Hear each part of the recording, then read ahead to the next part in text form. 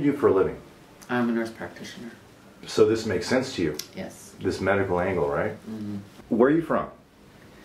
I'm from Berryville, Arkansas.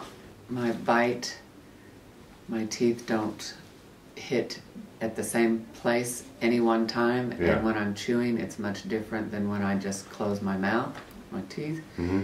And because of all the dental work that I've had and orthodontia in the last 20 years, 25 years, my teeth have moved to the point now that my bottom teeth are hitting my top front teeth, and these are caps. Yeah. And I was wrestling one time. That's how you wound up with the frowns in the first place, huh? That's exactly right. And so anyway, this tooth has popped off now because these bottom teeth are just hitting it too hard.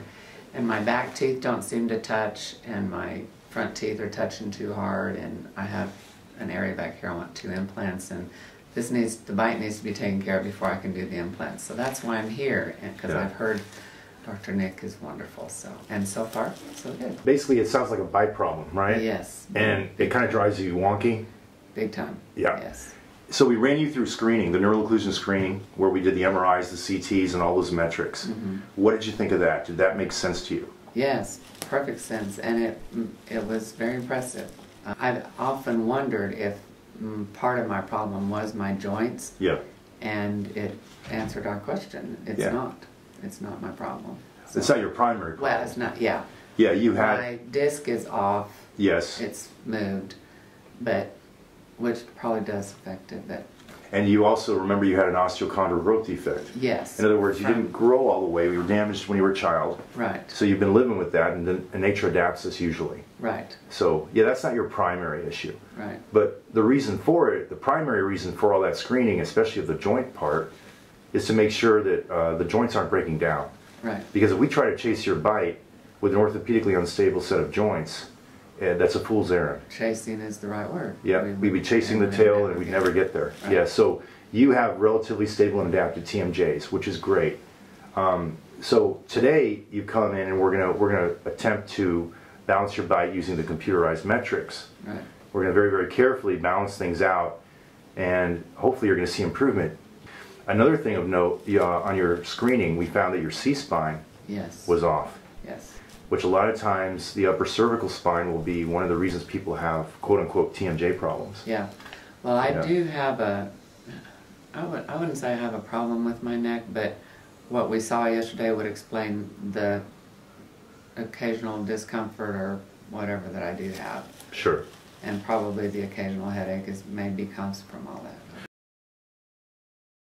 So your joints aren't perfect, but they're not terrible. Right. And then here you swallowed. What happens then?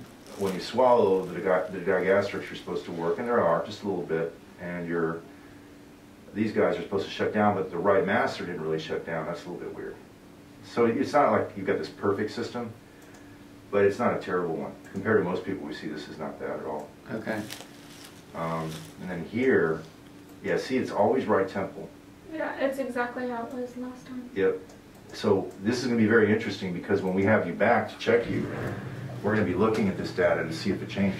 So it won't be just how you feel. You may walk in saying, I feel okay, I feel a little bit better, I feel the same or whatever. Then I'll do this and I'll see a change. I'll be like, well, just give it some time. Right. It's going to work its way. It should work its way out, right? So that's the whole point of the metrics, right? Very good. Yeah, so the EMG that's kind of telling. Hard, hard, hard, hard. Now rake and open. Beautiful. Hard. 1, 2, 3. Rake and open. Excellent. She's kind of a mess on her right side, but that's not too bad. See all that old dental work in there?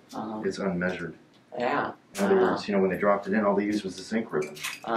This crap, right? I know, yes. Think analog. So now we've got our digital eye on it.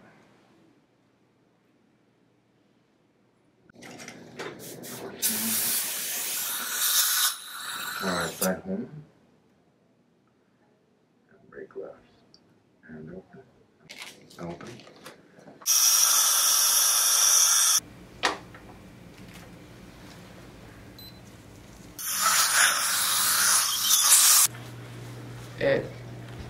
I mean, it's actually, that's a home. You got a better home now, don't you? Yeah. Yeah. And it stays.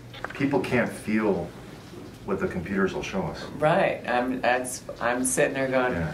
okay, I'm really going to trust him now because it just, Yep. and then there it is. Yep.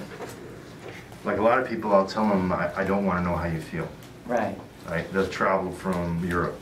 Right. And they look at me like, what? And I'm like, look.